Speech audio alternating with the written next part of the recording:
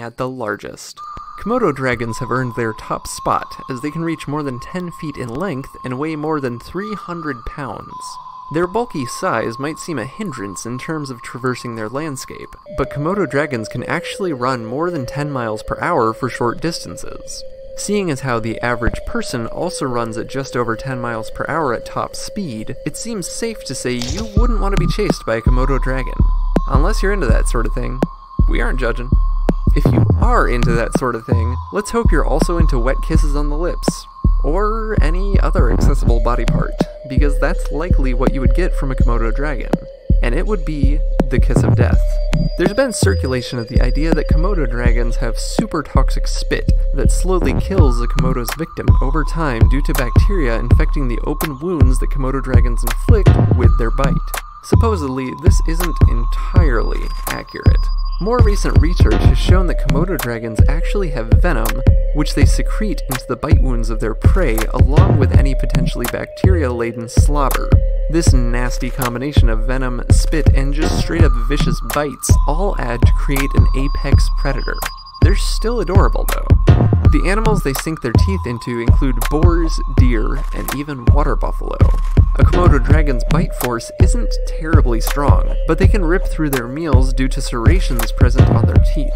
In one sitting, a single Komodo dragon can eat up to 80% of its body weight. That's somewhere around 240 pounds for the big boys.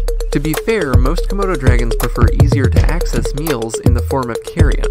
They're able to sniff out a carcass from miles away, and on an island that's not much bigger than 150 square miles, that's a pretty nifty skill. Yes, the world's largest lizards call a relatively small island their home. They're found on islands besides Komodo, but the largest populations of Komodo dragons reside there. To put it in perspective, the island of Komodo is less than 2% the size of all of Hawaii. So while Komodo dragons prefer open, airy grasslands with nearby jungle for defensive purposes, they pretty much go everywhere on the island, including the beaches and higher elevations. It's not like they have many other choices. Where they do have choices are ways of reproduction. Female Komodo dragons are able to reproduce both sexually and via parthenogenesis, meaning they don't need no male to produce babies. If males and females do mate, they usually do so from May to August. A female will lay somewhere around 30 eggs that she'll bury in a nest in the sand. She'll watch over the eggs while they incubate for 9 months, but she'll leave by the time they're ready to hatch. This might be a blessing on her kids though, because she otherwise may eat them.